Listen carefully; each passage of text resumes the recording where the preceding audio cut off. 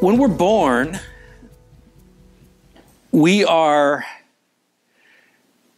needy, right? I mean, I was just with my little grandbaby, who needed to be fed and needed to be changed, and that was so fun, by the way. But when we're born, we're completely reliant on the care of others. We have no real control of our lives.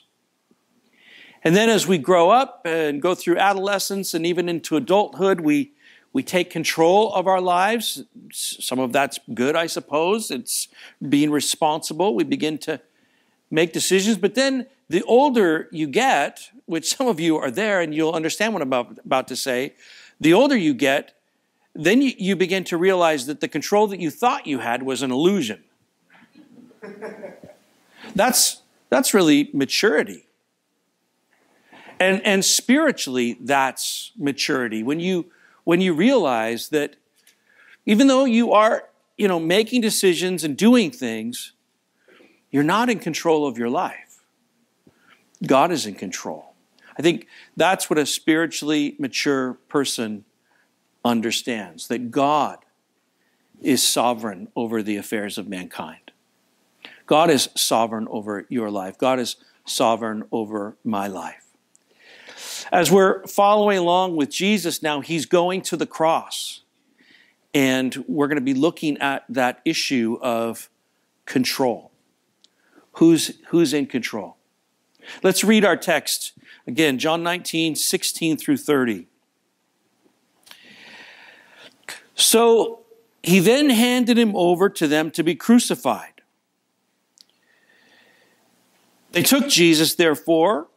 He went out bearing his own cross to the place called the place of the skull, which in Hebrew, Golgotha. There they crucified him, and with him 2 other men, one on either side, and Jesus in between. Pilate also wrote an inscription and put it on the cross. It was written, Jesus the Nazarene, the King of the Jews. Therefore, many of the Jews read the inscription, for the place where Jesus was crucified was near the city, and it was written in Hebrew, Latin, and in Greek. So the chief priests of the Jews were saying to Pilate, do not write the King of the Jews, but that he said, I am King of the Jews. Pilate answered, what I have written, I have written.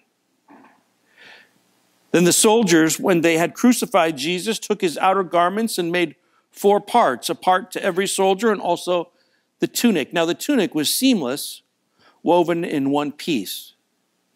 So they said to one another, let us not tear it, but cast lots for it, to decide whose it shall be. This was to fulfill the scripture. They divided my outer garments among them, and for my clothing they cast lots. Therefore the soldiers did these things. But standing by the cross of Jesus were his mother and his mother's sister, Mary, the wife of Clopas, and Mary Magdalene. When Jesus then saw his mother and the disciple whom he loved standing nearby, he said to his mother, woman, behold your son. Then he said to the disciple, behold your mother. From that hour, the disciple took her into his own household. After this, Jesus, knowing that all things had already been accomplished to fulfill the scripture, said, I am thirsty. A jar full of sour wine was standing there, so they put a sponge full of the sour wine upon a branch of hyssop, and they brought it up to his mouth. Therefore, when Jesus had received the sour wine, he said, it is finished. And he bowed his head and gave up his spirit. So, as I said, we're going to be looking at this passage in 2 parts. I wanted to do it all today, but it just was too much. There's just so much here. There are 3 things that I want to look at specifically as we look at the whole thing regarding these last moments of Christ's earthly ministry.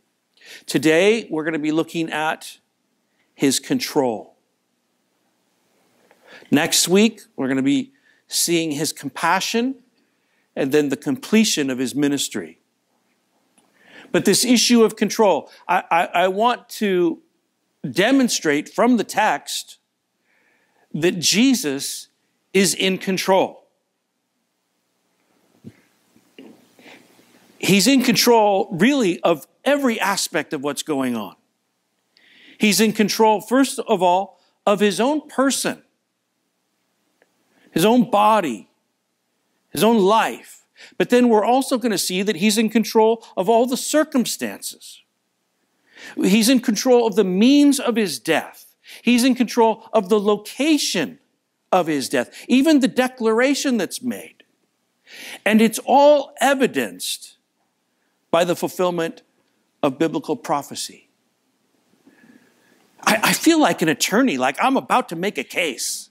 Like literally, that's the way it feels. I'm about to make a case. If you're not a believer, if you're here today, or you're watching this online and you're not a believer, get ready. Because I'm gonna present to you the proof. And so first, the control of his person. He is in complete control of his person. And it certainly doesn't seem like this. Like from the language, when we read just the opening lines here. So he then handed him over. Who? Pilate handed him over to them to be crucified. They took Jesus. You read this language and it seems like he's not in control of anything. Pilate had said earlier in verse 10 that he had authority over Jesus. Remember the discussion a couple weeks ago? He says he talked about his own authority. Jesus rightly corrected him regarding where that authority came from, but he never denied that Pilate did in fact have some authority. He just corrected him as to who was in authority over him. God does give authority to men. But that does not mean that Pilate was in control. Like there's a difference there. He had some authority. It came from God. God was in control. The Bible tells us that Jesus humbled himself. This is the language from Philippians chapter 2, verse 8. It says he humbled himself by becoming obedient to the point of death, even death on a cross. In other words, he became obedient to that authority by his own choice. And that is so important, isn't it? It wasn't forced upon him. He chose to be humbled. He chose to be obedient. It was by his own choice. It says he was handed over to them, the Jews. Well, the Jews couldn't execute Jesus. This had to be carried out by the Romans. But it was the will of the Jewish religious leaders, right? We saw that over and over. This is what they wanted. This is what they demanded. They couldn't do it. You do it. So he was handed over to them, but in the end, the Romans had to do it. Pilate was surrendering to their will. Then in verse 17, it says they took Jesus, therefore. Again, this language seems as though he has no control. They took him. Of course they did. It's true, they took him. But this is also his purpose. Look at what he said in John 12:27. He says, my soul has become troubled. He knew what he was about to go through. And he says, what shall I say? Father, save me from this hour, but for this purpose I came to this hour. This is why he came. For this very thing, this very act that we see. In verse 17, now it says, he went out. He was handed over, they took him, but he went out. Pilate, the religious leaders, the crowd, they all had a role, but it says he went out. And I think that's just important. He purposed to do this. We read in John 10:17 and 18, for this reason he said, the Father loves me, because I lay down my life so that I may take it again. No one has taken it from me. Who's in control there? He says, no one has taken it from me, but I lay it down on my own initiative. I have authority to lay it down. I have authority to take it up again. This commandment I received from my Father. He said, listen, yes, they're doing this to me, but I'm allowing it. I'm in control. And I just want to hammer this point home. Jesus is in complete control. Other people are involved, but this is the sovereign plan of God, literally from the beginning of time. This is what the Bible is. This is the culmination of the gospel story. When we go through personal trials, like who's gone through a personal trial? Who's going through a personal trial? Like we have them all the time. Sometimes they're major, sometimes they're minor. We go through personal trials. Here's the thing we need to understand, and especially those things like medical trials, you can feel like a pinball. And you're just bouncing off of the obstacles, off of the circumstances, and you don't really have any control. I mean, that's the nature of the trial, isn't it? You lose control over something. And it can be a drag. Now, the truth is, you may, in fact, not have a lot of control in the midst of a trial. But we know that God is in control. God is in control. And He's never out of control. He's never out of control. He's God. In our trials, our faith is tested. It's tested. It's not challenged so much as it's proven. In the midst of the trial, you find out what's there. In 1 Peter chapter 1, verses 6 and 7, it describes this. Peter writes, "In this you greatly rejoice, even though now for a little while, if necessary, you've been distressed by various trials." There you go, various trials. That means yours. Whatever it might be. "So that the proof of your faith, being more precious than gold, which is perishable, even though tested by fire, may be found to result in praise and glory and honor at the revelation of Jesus Christ." That trial is given to you as a gift to prove your faith. Charles Spurgeon said, "Trials are no evidence of being without God, since trials come from God. There are some of your graces which would never be discovered if it were not for your trials." Isn't that true? It's in the midst of the trial that you grow and you learn to trust and to lean into the Lord even more. Our faith holds fast to the fact that God is in control. Now we're going to continue on that theme, but we have this lesson within a lesson. Jesus goes out. He's bearing the cross, it says. He's bearing, verse 17, he's bearing his own cross. Now we have that phrase. You've probably used it or heard it. Everyone has their own cross to bear, meaning that our particular trials are ours alone. And they are provided for some unseen benefit. You don't always know what it is when you're going through it. It's like, I'm in the midst of it. You don't always see the benefit.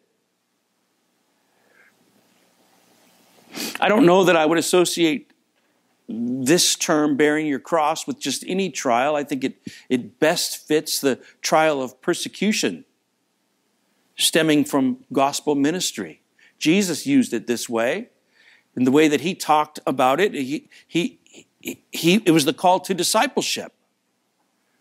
Right? It wasn't just, hey, I wrecked my car. That's a trial. But this is the call to discipleship, the cross-bearing that you and I are involved in. He said to the disciples, this is Matthew 16:24, "If anyone wishes to come after me, he must deny himself and take up his cross and follow me." He's talking about cross-bearing in the sense of the gospel. The idea of cross-bearing is that the disciple must take up the burden of sacrifice. I think this is something that's missing in gospel preaching today.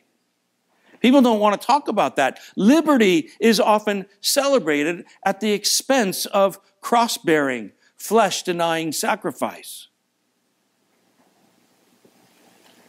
I want to give you a lengthy quote. I read this and I thought, well, I'm not even going to try to say it that good because this is William Barclay. And in this point, he's not reliable on everything, but this is really good. He just says, it may be that he will discover that the place where he can render the greatest service to Jesus Christ is somewhere where the reward will be small and the prestige non-existent. He will certainly have to sacrifice time and leisure and pleasure in order to serve God through the service of his fellow men.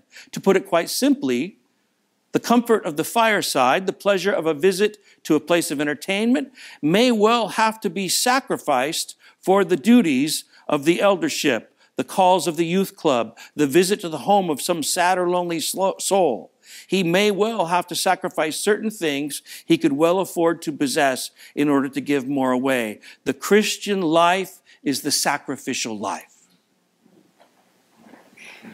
Again, that's not preached a whole lot these days.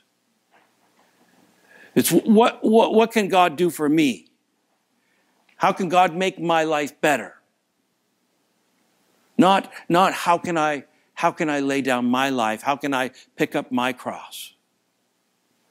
To take up your cross is to lose control.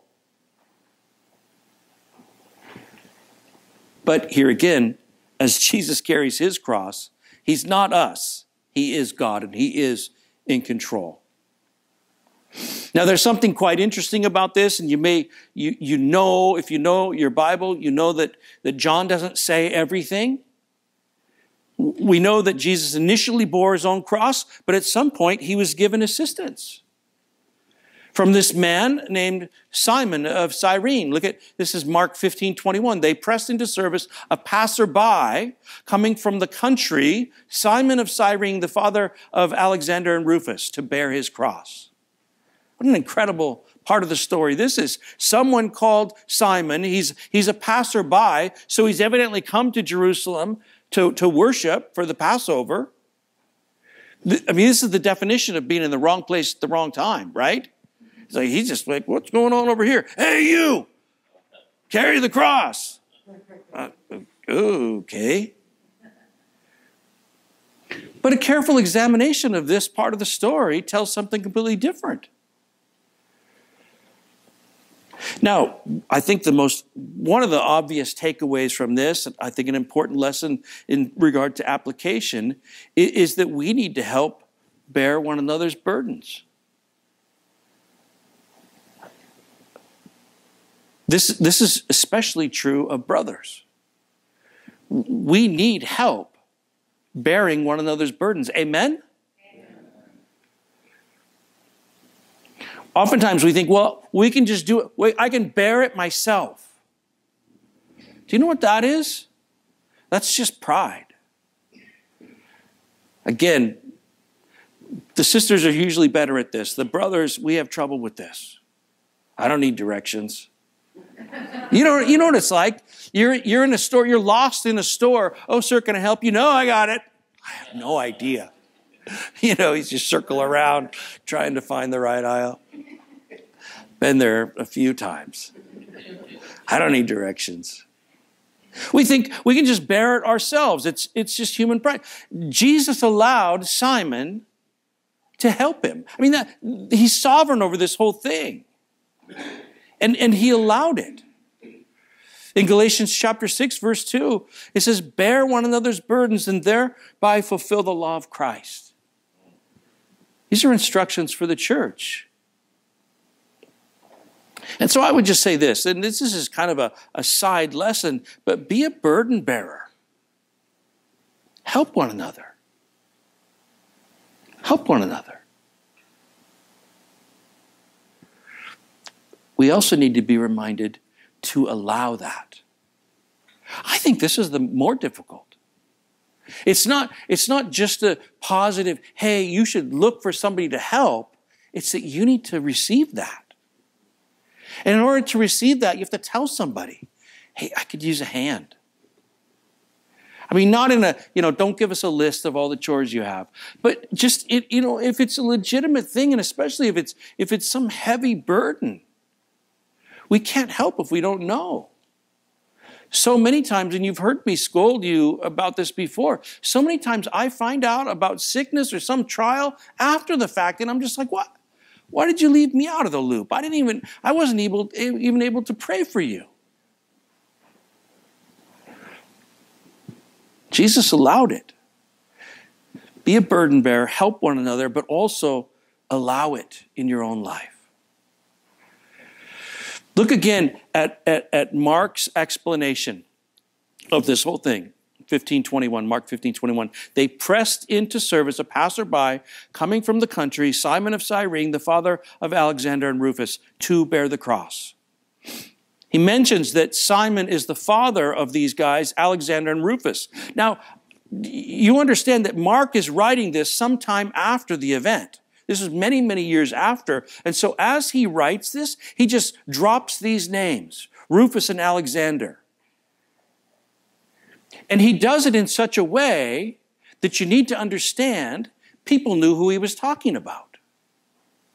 There's no other explanation other than the names. And so it's supposed that as he's writing this, all these years later, people, oh yeah, that's who, Simon's those guys' dad. Now, I want you to look at something in Romans chapter 16. It is thought that this same Rufus is mentioned here in Romans 16:13. Greet Rufus, it says, a choice man in the Lord, also his mother and mine. Now, I want to be clear. This is a little bit speculative, but there's no other mention of a guy named Rufus other than those two occasions. And it's thought by most scholars that this encounter that Simon had with Jesus, so Simon's coming to Jerusalem to worship as a Jew, and he's just a passerby, and he gets entangled, embroiled in this whole thing. It's led to his own salvation as well as the salvation of his family. His sons become well known in the church that they can just be mentioned by first names. Oh, Alexander and Rufus, this son of, we know that guy. And then Paul also mentions Simon's wife evidently had a motherly role in his own life. Do you see that? Something happened to him in the midst of all this. And there's also an incredible demographic note here. Cyrene is located in northern Africa. This guy who came from northern Africa to Jerusalem for the Passover to worship, this may have been a once-in-a-lifetime trip for him, maybe multiple times, but probably not. It's a big trip. And here he is. He's just a passerby. He gets caught up in this whole thing. He gets to bear the cross of Christ. No doubt he gets saved as a result of this. His family gets saved. His wife becomes influential in Paul's life. Like, it's an incredible, incredible thing. And what do you think he brought home with him as he goes back to northern Africa? Hey, I went to Jerusalem. Let me tell you what happened. Are you kidding me? It's an incredible thing. There are no accidents. There are no coincidences. And what we see here is that God is sovereign. And he's orchestrating all of the events. He's orchestrating all the events in your life as well. And we don't always see it. It's not always obvious to us. But we need to know he's in control. Warren Wiersbe said it this way. He said, in the life of the trusting Christian, there are no accidents, only appointments. Amen to that.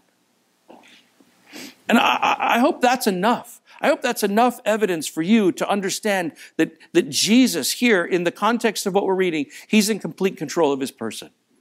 He's in complete control of his own body, and these things that were happening to him, he's in control of. Now, the next thing I want to look at is the control of the means. The means of his execution, of course, we understand it's the cross. It's the Roman cross. How many times did he mention this in his life? He talked about it over and over again before it happened. He knew how he was going to die.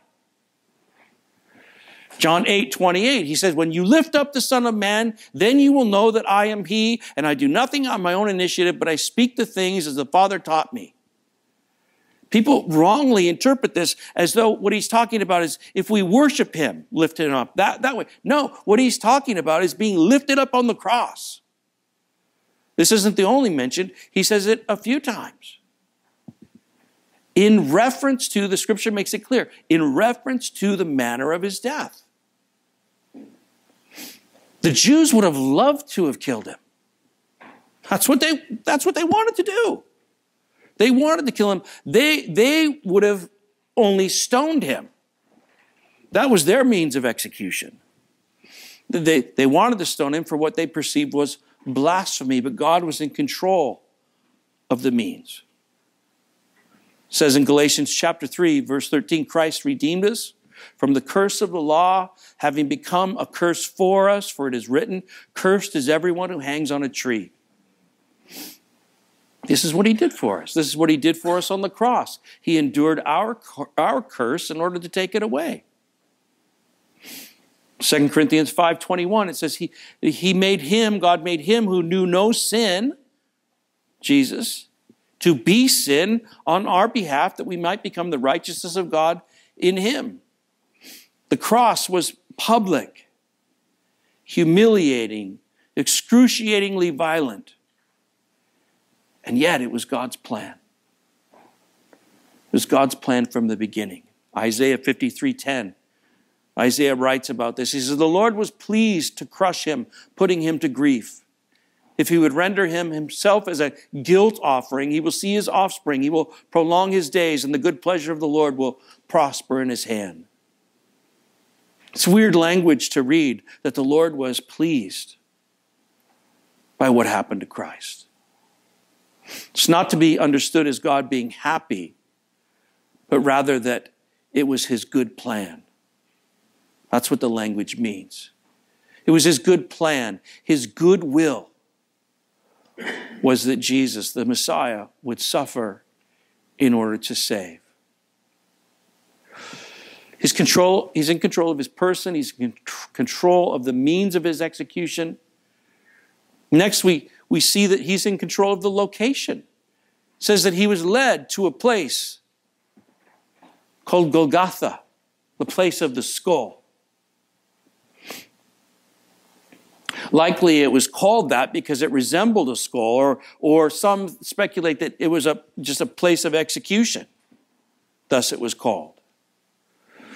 The Latin translation of Golgotha is Calvary.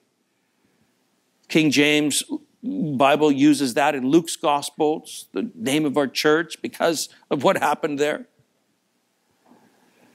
Now, the exact location of this is a mystery today. There is a traditional location on which has been built the Church of the Holy Sepulchre. This was officially declared the site of both the crucifixion as well as the tomb of Christ. In 325, it was proclaimed by Helena, mother of Constantine the Great. When we go to Israel, I don't go there. It's a disgusting sight to me. It's gaudy. It's filled with religious trappings and icons, and it's just not a worshipful place. It's been ruined. We go to an alternate location, what's known as Gordon's Calvary, which is it's a beautiful garden with a hill just adjacent to it that has the look of a skull in the face of the hill. And it's a wonderful place to go and to worship. And in the garden, there's a tomb that's a perfect representation. Now, I don't know, and of course the tour guides, they're always saying this is the exact spot for sure. And we don't know. I like to make it really clear, we don't really know. But this place, the Gordon's Calvary, it fits all the criteria biblically. And it's a beautiful place to go and remember. The other place, I don't want anything to do with it. Regardless of the location that we think of today, the actual place that's described here is incredibly significant. And again, we see that God is sovereign over it. It wasn't just any place where Jesus was killed. It was a particular place. And this goes all the way back. Genesis chapter 2, or 22, verse 2, you remember the story of Isaac? Isaac was the son of promise. The child that God promised to Abraham, I'm going to give you his son, and he is going to be the father of the nation. The nation is going to come from him, and a seed will come from him that will bless the world. And then he said, okay, now go sacrifice him, which is the weirdest story. But then we also understand that it's an incredible picture of what we're reading about that happened on Calvary. God said, take now your son, this is Genesis 22:2, take now your son, your only son, whom you love, Isaac, and go to the land of Moriah and offer him there as a burnt offering on one of the mountains which I will tell you. Just go, Abraham, take him, take the wood and go and sacrifice your son. And Abraham was obedient to that. He didn't end up sacrificing, obviously. At the last minute, the Lord provided a ram. He said, oh, don't kill the boy. And God provided the sacrifice. But this is what Abraham said in Genesis 22:14. Abraham called the place, the Lord will provide. As it is said to this day, in the mount of the Lord it will be provided. So where's this place? Well, it's the land of Moriah, in which there was a hill. The land of Moriah, in which there was a mount called Moriah. This is where Solomon built the temple. Centuries later, 2 Chronicles 3:1, it says, Solomon began to build the house of the Lord in Jerusalem on Mount Moriah, where the Lord had appeared to his father David at the place that David had prepared on the threshing floor of Ornan the Jebusite. David purchased this land as a place to sacrifice to God, and eventually as a place, he purchased the threshing floor, and then he said, I want the whole property. He purchased the land of Moriah, the same place where God had sent Abraham with his son Isaac, in which it was declared, this is the place where the Lord will provide. And Mount Moriah clearly is the area that we presently know as Jerusalem. It's the center of the universe. It's the epicenter of the world, even today. This is where Christ was crucified. Now, regardless of knowing the exact location, we can be certain that God provided the sacrifice in the exact location that's described in Genesis 22. In the mount of the Lord it will be provided. It's an incredible thing. And even if you don't believe all of that, it's still the epicenter of the world, right? It's like, just read the news. It's a constant thing. Jesus was in complete control of all this. God is in complete control of all of this. Christ was crucified in the exact spot that was written of. Next, we see the control of the declaration, this inscription that Pilate wrote. It was customary for the Romans to post a sign of what the charges were for those who they executed. This Pilate did. And he did it in a way knowing that it would infuriate the Jews. He's kind of a snarky guy. And he's saying, I don't really like these guys. I'm having to do their bidding. I've washed my hands of this whole thing. I don't want really anything to do with it. And so he posts this, that Jesus says that Jesus is the King of the Jews. And they're like mad about it. And not only did he take this jab at them, he made sure it was posted in all the languages. of all the passers-by, so that everyone who was coming into the city, evidently this whole thing was on a path leading into the city, and they could come by and go, oh, that guy, he's the King of the Jews. In Hebrew, Latin, and Greek, they could all read it.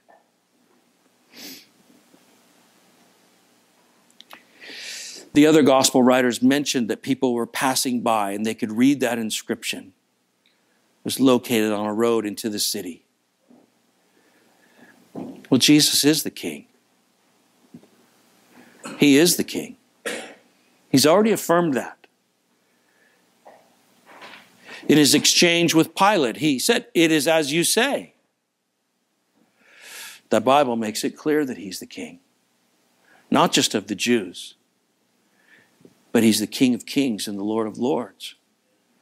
Revelation 19:16, it says, on his robe and on his thigh, he has a name written, King of Kings and Lord of Lords. Pilate thought he was being cute. What I have written, I have written. He's just a pawn. When Jesus, the returning and conquering King, comes, he'll have this inscription. Here on the cross, he's no less a king, yet he's the rejected king. He is King of the Jews, but they rejected him by their own declaration. Verse 15, we have no king but Caesar. Wow. Again, Pilate has motives of just mocking the Jews and Jesus. God's in control. God's in control of him. God's in control of what was written. He's in control of all the circumstances of Jesus' death. This means, again, the means of his death, the location, the declaration. And it's all evidenced by the overwhelming, detailed, fulfilled prophecy. Look again at verses 23 and 24. It says, when they had crucified Jesus, they took his outer garments and made 4 parts, a part for every soldier. And also the tunic. Now the tunic was seamless, woven in one piece. They said to one another, let us tear it, or let us not tear it, but cast lots for it to decide whose it shall be. This was to fulfill the scripture.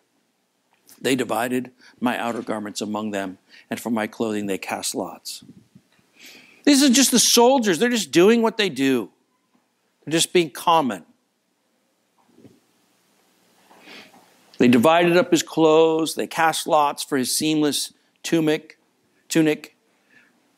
Clothing was made by hand in these days. It was expensive, right? It's not like, hey, let's take his clothes down to Goodwill. Like it's valuable stuff.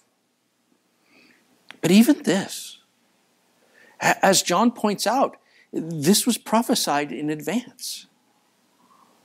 If you're a skeptic, you have to deal with that. You may not like it, but it was prophesied hundreds and hundreds of years before it happened. In Psalm 22, again, it's not like you could make this up after the fact. They have Psalm 22, written by David, I don't know how many hundreds of years prior to that, but this event is precisely written about.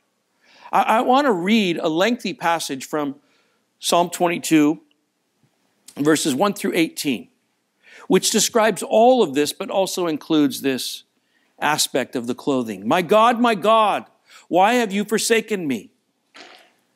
Far from my deliverance are the words of my groaning. Oh my God, I cry by day, but you do not answer, and by night, but I have no rest. Yet you are holy, O you who are throned above the praises of Israel. In you our fathers trusted. They trusted, and you delivered them. To you they cried out and were delivered. In you they trusted and were not disappointed. But I am a worm and not a man, a reproach of men and despised by the people. All who see me sneer at me. They separate with the lip. They wag the head, saying, commit yourself to the Lord. Let him deliver him. Let him rescue him, because he delights in him. Yet you are he who brought me forth from the womb. You made me trust when upon my mother's breast. Upon you I was cast from my birth. You have been my God from my mother's womb. Be not far from me, for trouble is near, for there is none to help. Many bulls have surrounded me. Strong bulls of Bashan have encircled me. They open wide their mouth at me as a ravening and a roaring lion. I'm poured out like water. All my bones are out of joint. My heart is like wax. It is melted within me. My strength is dried up like a potsherd, and my tongue cleaves to my jaws. And you lay me in the dust of death. For dogs have surrounded me. A band of evildoers encompassed me. They pierced my hands and my feet. I can count all my bones. They look, they stare at me. They divide my garments among them. And for my clothing, they cast lots. Now, in understanding prophecy, we understand that when David wrote that, he's thinking of his own trial. He's thinking of his own trial, which he had many severe trials. But we also see that it's prophetic of the Messiah, and it's perfectly fulfilled in what Christ was going through on the cross. Even to this last line that the people are they're staring at him. Again, this public execution. They divided my garments among them, and for my clothing they cast lots. Even the detail being perfectly fulfilled, and this is what John is recording. There's something else that's just absolutely wonderful in this Psalm 22 passage, and I want to walk you through it real quickly. Again, we're talking about control. God is in control of this whole thing.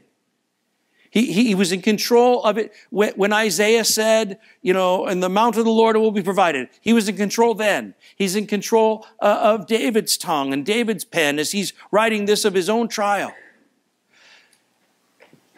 In verse 6 of Psalm 22, David declares, I'm a worm and not a man, a reproach of men and despised by the people. Now, he chose a particular word for worm. There were different words that could be used there, but he used the worm. Hopefully, the word for worm is tuleia. And this word appears in the Bible 40 times. 32 of those times, it's translated as scarlet. What David had in mind here, and what the Holy Spirit inspired him to write, was not a reference to an earthworm, but a particular little grub that's called the crimson worm. And this is incredible. I want to just describe to you the life cycle of the crimson worm that existed in Israel, and it exists to this day. When the mother of the crimson worm is ready to lay her eggs, she finds her way towards a specific type of oak tree. She then makes the difficult ascent up the side of that tree, knowing that she will never come back down again. She's come there to give life to her children and also to give up her own. Once she reaches her spot, she secures herself against the wood, and in a way that you can't pry her off without killing her. Like they attach to the wood. Her shell begins to turn into a hard crimson shelter. It's under the covering of this shelter where her eggs hatch. For 3 days, she provides protection for her children. She also provides life as the babies feed on her body that eventually dies. Once the mother dies, she produces a crimson dye that stains the tree and the children underneath her. The babies, in turn, become crimson worms for the rest of their lives. The Israelites would scrape these off and harvest them to make red dye. They learned to do this.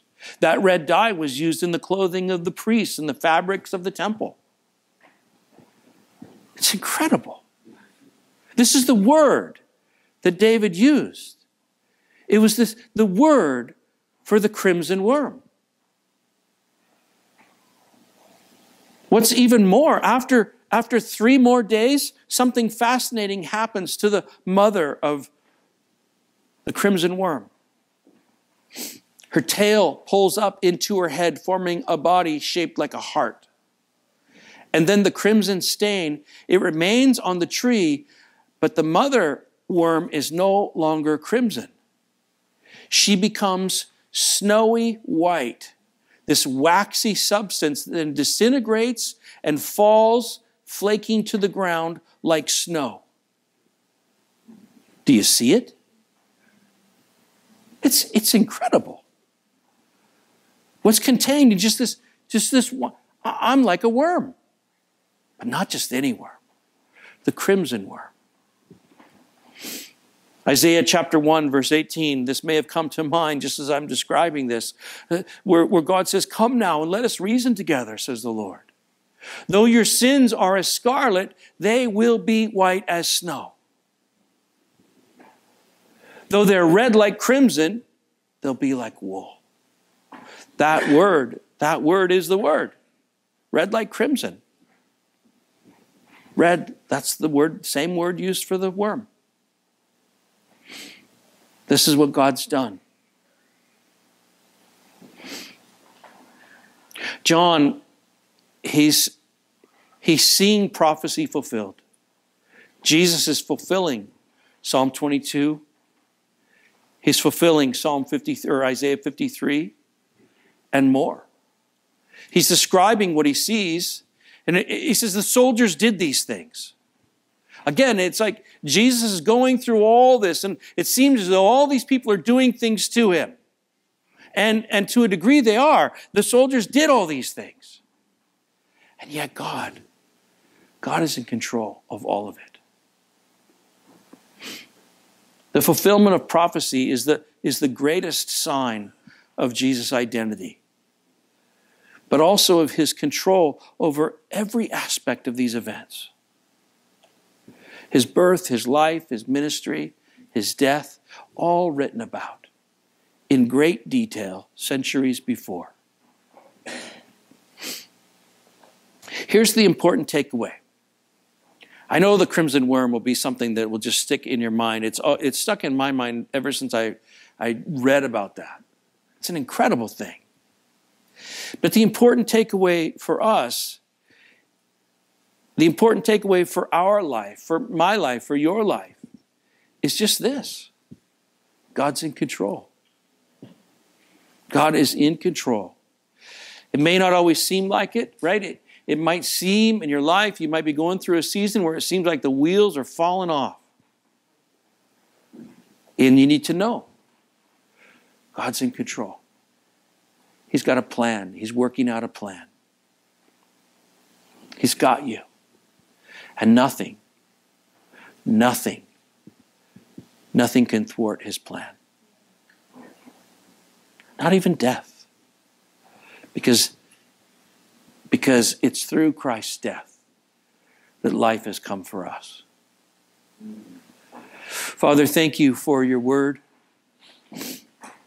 And I thank you for all the pictures contained in this. It's a horrific story, and yet it's a glorious story. As we see our Savior go to the cross, it's at once terrible and also incredibly beautiful. As you went to lay down your life for us, to pay the penalty for sin, the penalty that was due us. You gave up your life in order to stain us with your blood, that we might be forever marked as yours and declared righteous because of your sacrifice. Jesus, thank you.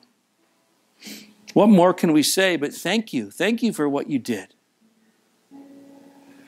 I pray that you just remind us every day, no matter what we're going through, that you've got a purpose and you've got a plan and you're working it out.